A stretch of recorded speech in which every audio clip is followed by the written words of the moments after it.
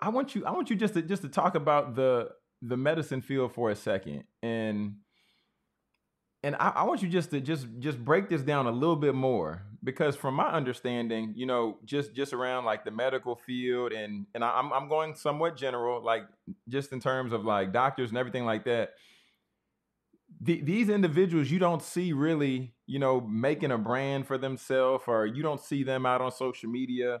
Very few you might see with podcasts. So why? So like you being in this field, why is it that you do wanna branch out a little bit?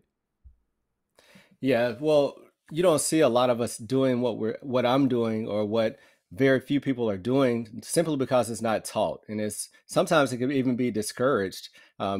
You're taught to keep your head down, keep moving, to study.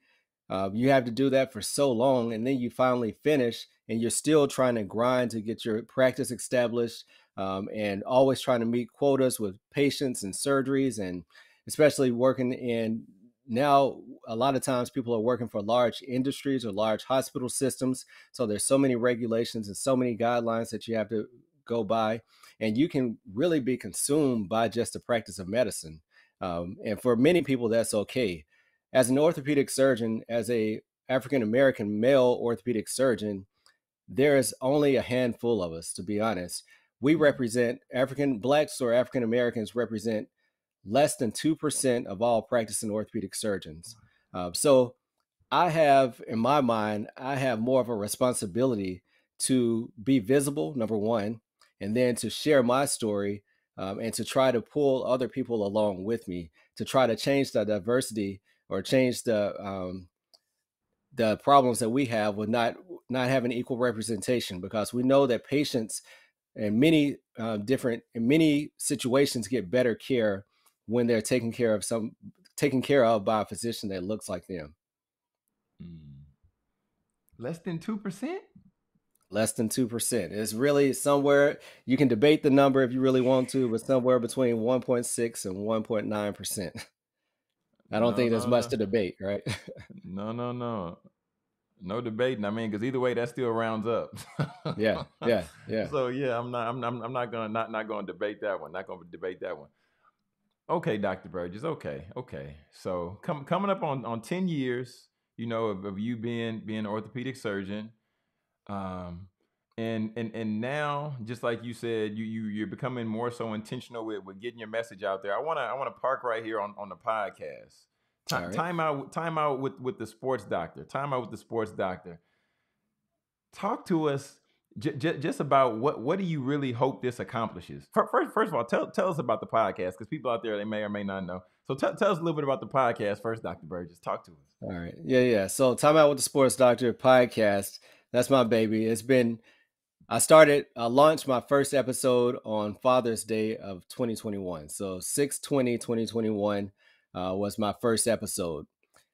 I'd say that my podcast is the intersection of life, sports, and medicine. Now, why is that? And why is that relevant to me? But as an orthopedic surgeon, as I mentioned, as a husband, as a father, as a mentor, these are all things that are very important, or all pillars in my life. So I want my show to really reflect my life. So is it, some people say, oh, you have a medical podcast? Not really. I mean, sure, Mm. because I'm a doctor. But kind of the pillars of my show, I want to help strengthen your mindset for success. I want to help you grow your assets to achieve whatever level of wealth you want to achieve, and then I also want to give you practical tips of how to achieve whatever level of success you want for your life. Because many times, especially in the minority population, when you're trying to do something, you might be the first person in your family to do it. Or you might have not Mhm. grown up seeing physicians or lawyers or doctors or whatever it may be, motivational speakers. So you might have to have someone outside of your home, outside of your local community, to be able to look towards as a role model. And that's what I want my show to be. I want you to be able to come and say, hey, I want to be a lawyer. I say, go to episode 22. Or I want to be a motivational speaker. Go to episode 50. Because I love to connect with my patients, especially young kids or athletes or college students, when they're really trying to find themselves. But I only have 5-10 minutes during my work day to do that. This podcast gives me a larger platform to be able to fulfill that role. Yeah, that's strong. I mean, that's really strong. Yes, especially with just like you said earlier, and knowing all of the roles that you already are filling currently, and then Hmm. if people try to reach out and get a hold of you, it's just like time is there's only so much time in a day. So yeah, I think that's an excellent way to use the vehicle of podcasting, and just with the work with the work you do. But Dr. Burgess, what did it feel like? What did it feel like for you when when you saw when you looked up and you saw that you were number one in the top 100 on the medicine charts on the Good Pods platform for your podcast? What that feel like? Just talk through that a little bit.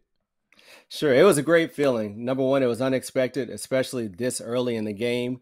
But because I think being in this realm, I have to deal with imposter syndrome, right? So I'm a physician, I'm a surgeon, but I had to really shape my mind to say, okay, I'm a podcaster. So when I initially saw it, I kind of said, oh, well, that's not Apple Podcasts, it's not Google Podcasts, it's not Spotify. So I automatically kind of started to downgrade what that accomplishment was, until I discussed it with uh, some mentors in the field, and they were like, "No, this is an accomplishment."